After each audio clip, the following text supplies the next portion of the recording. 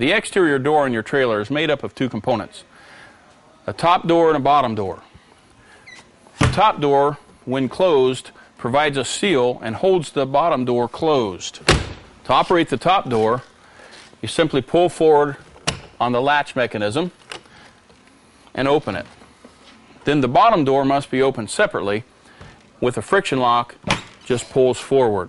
Your exterior door has two locks, the regular lock on top and a deadbolt lock on the bottom. They're both locked with the same key.